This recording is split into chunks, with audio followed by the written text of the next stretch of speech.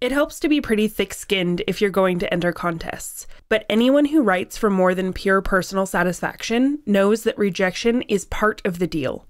Amy Cook.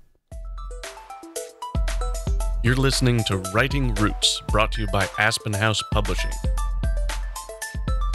Welcome to Writing Roots. I'm Lee Hull. And I'm Lee Esses.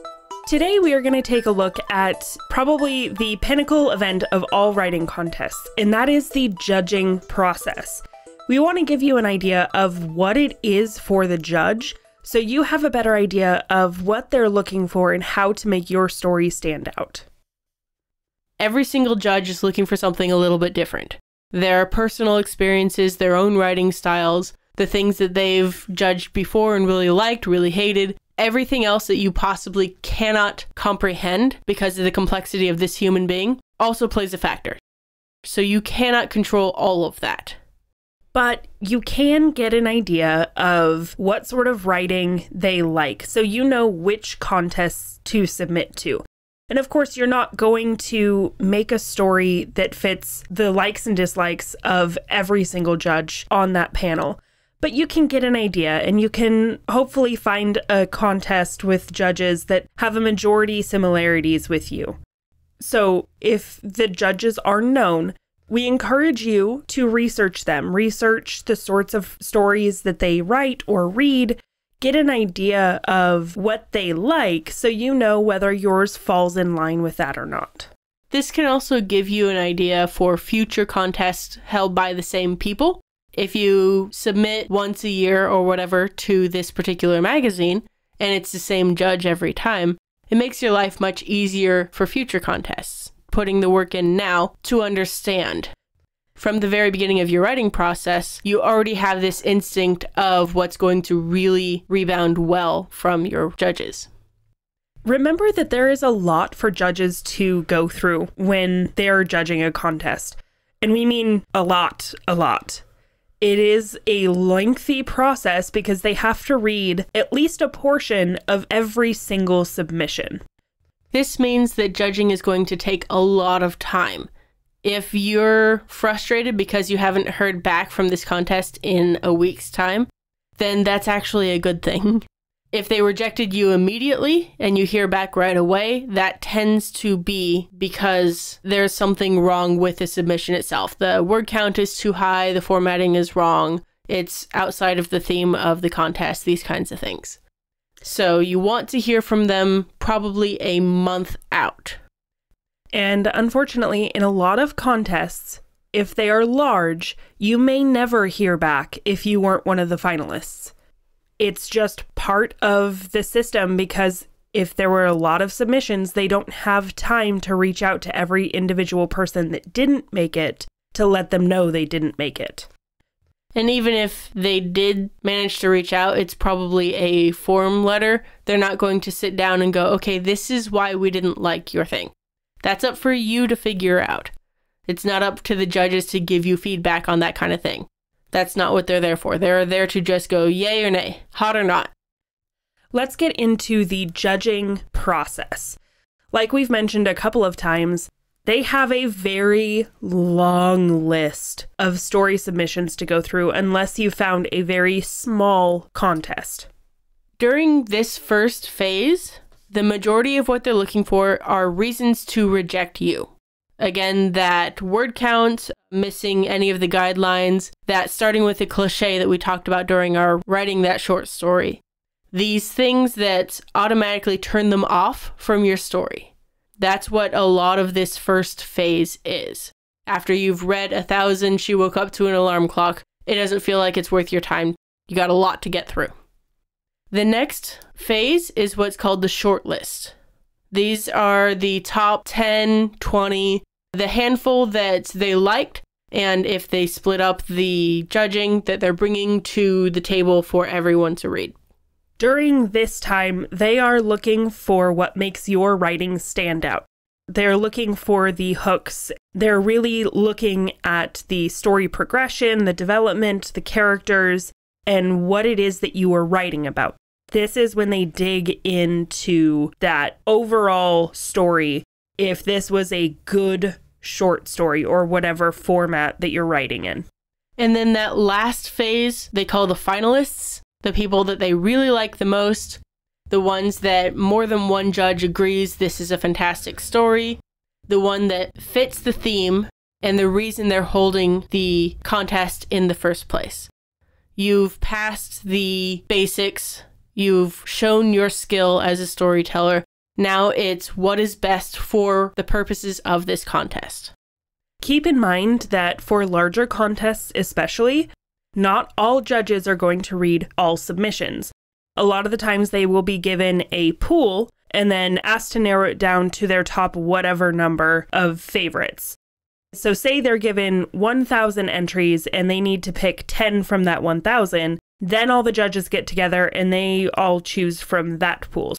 So you may never even make it to a second judge if your writing gets you disqualified immediately because there isn't a good enough hook in that first paragraph, because it doesn't fit the guidelines, because it starts with a cliche, or whatever the reason. If you don't make it exceptional right away, it may never even make it to additional judges. And it's really unfortunate, but luck can play a part in this particular phase. I have seen contests of all types where one person is trying to judge too much. And they go, this is a yes, this is a no, no, no, yes, no, no, no, no, yes. Okay, I've got 3 yeses. I'm going to not bother looking at the rest. Sometimes the stack is latest first or earliest first or alphabetical. There's no way to try to play that particular part of the game. But if you're like me and you're just statistically unlucky, then this is a definite reason why something that could have been a stellar story literally just doesn't get eyes on it. Now, we want to impress upon you one very important aspect of the judging, and that is you.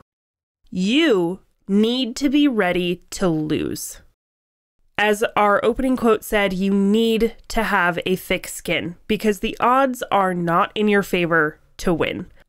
If you are in a place where a loss might break your soul for writing, then maybe don't submit to contests. You have to be ready to never hear back again because there were so many submissions and they can't let everybody know that they didn't get it. You may not be able to handle getting that email that says, sorry, it wasn't good enough. You, as the author, need to be prepared to be rejected a lot. This is kind of the same idea as doing the querying process, where you expect to get tens or hundreds or however many rejections before you ever actually get that one accepted yes. And in talking with a judge for the Readsy contests, stay tuned for a bonus episode, and looking online with a lot of different judges and what they're looking for, one recurring theme kept popping up, and that is the character voice. And I feel like this is something that a lot of people overlook, but this is something that can be incredibly important to how you are judged. So if you came to this episode and you're trying to figure out why the judging isn't working in your favor, this might be something to consider. Really look at the word choices, how the character is speaking, making sure that stays consistent and interesting. But more than just the word choice, it can be the point of view. Having that interesting character telling the story can help your story stand out. Making sure that that narrator voice, whether that is one of the characters or separate, is well defined and fits well with your story. And of course, a lot of contests are to promote certain ideas, certain voices, certain cultures. So if you're entering a contest telling about streets of Detroit, whatever, having that character voice reflect whatever the contest is and aligning those two can be incredibly helpful in gaining just a little bit of favor and getting past that shortlist into the finalist category. There are a couple of things that we have mentioned throughout this month, but we want to bring up again here. When it comes to your interactions with the contest and the courtesy that you need to show the contest runners and the judges. When it comes to simultaneous submissions, As long as it's okay with their guidelines for the writing contest, it is absolutely okay to submit to several different contests at a single time. But as soon as you hear back from one of those contests that you have won, you need to withdraw from the others, especially if there is some kind of publication involved with that contest winner. Another just courtesy is going to come in that cover letter that you send with your short story submission. And that cover letter covers a lot of bases, but to include in there are any potential triggers that you have within your story. Your judges themselves don't always read the cover letter first. That's often the contest organizers, but they can make sure that they aren't surprising and offending their judges by accidentally giving a short story about a dead dog to someone who just lost their dog. And of course, the biggest courtesy that you can offer is just to read the submission guidelines and follow the submission guidelines. It's so easy to get yourself rejected because you're trying to stand out. You're a rule breaker just by nature because you're an artist and that's what artists do. Read, follow the guidelines. They're there for a reason. All of these are to help you find the contest that is right for you, not to write the story that is right for a contest that you found. Because we still want you to focus on the story. The best stories always come when you write selfishly.